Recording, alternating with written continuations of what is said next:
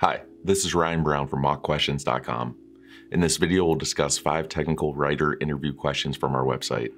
We'll go over each question and some advice on how to answer them, along with an answer example. Afterwards, if you found this video helpful, please like and share. That would mean a lot to us. Okay, let's get started.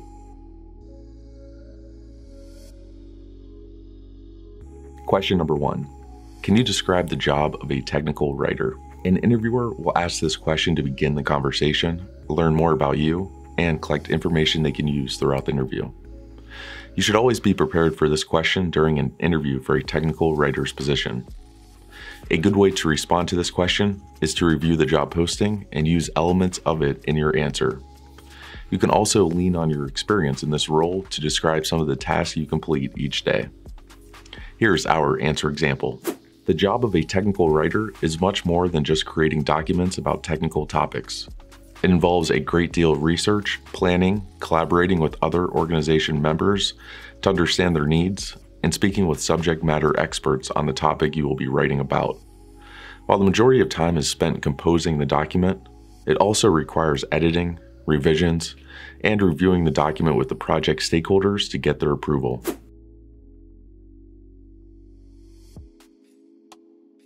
Question number 2. What are some of the steps you take to create exceptional technical documents? The interviewer will ask you this question to learn more about how you perform the job of a technical writer.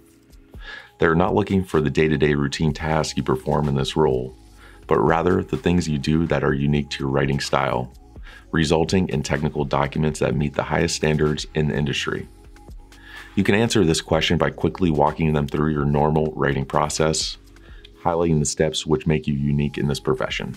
Like most technical writers, when working on a project, I move through the project lifecycle of requirements, research, writing, reviewing, and editing, and acceptance by the client.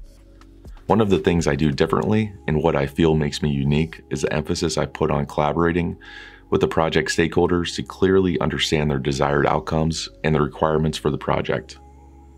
I also spend more time researching than usual, so I clearly understand the subject matter and become comfortable writing about it.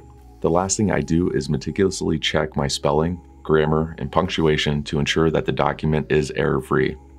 Together, these steps result in technical documents that meet the industry's highest standards, contain no errors, and are completed with minimal rewrites and edits.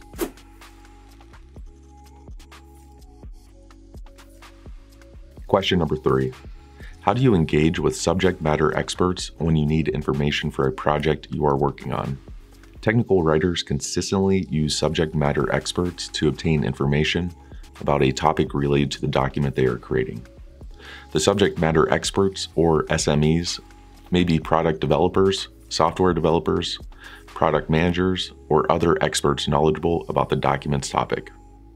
These same people are typically project stakeholders and should be willing to cooperate with you. The interviewer wants to ensure that your engagement strategy respects the SME's time and is not confrontational or aggressive. When engaging with subject matter experts, I first confirm whether the individual I will be contacting has the knowledge I need and are stakeholders in the project.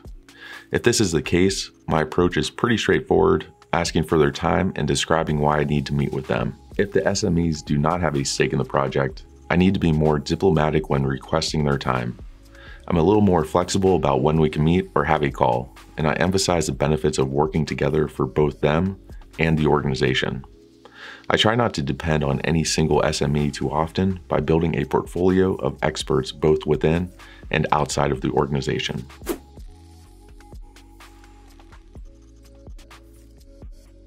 Question number 4. How has your attention to detail helped you in some of the previous projects you've worked on? The interviewer will ask you this question because attention to detail is a key requirement of this job. You should come to the interview with several stories about how meeting the requirements for this job has helped you be successful as a technical writer. Specific examples which align with the company's operations will help the interviewer visualize how you can do the same thing for their organization. Attention to detail has helped me in virtually every project I've worked on as a technical writer. A specific example is when I create a white paper about a complex topic related to software development. I use the term tech throughout the document. However, Microsoft Spell Checker automatically corrected this to text without my knowledge. Since I always review my documents several times before releasing them, I noticed this error and was able to correct it before the document was published and distributed.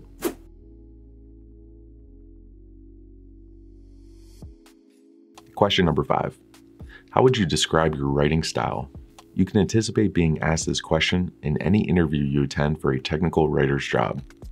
The interviewer will want to ensure that your style matches their requirements.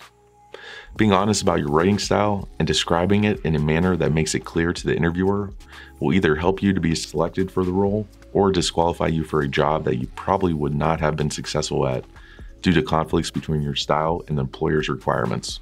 I would describe my writing style as being highly professional, easy to understand, and comprehensive. I strive to communicate using straightforward, simple language with as little technical jargon, acronyms, or industry-specific terminology that the reader may not be familiar with. When possible, I include examples, illustrations, and other formatting techniques to ensure the reader clearly understands the subject matter and to guide them to the conclusion I am promoting in the document. Thank you for watching. If you found this video helpful, it'd be greatly appreciated if you could subscribe to our channel. It really does help motivate us to continue creating videos. Thanks again, and we hope you stick around to watch more interview practice videos from Mock Questions.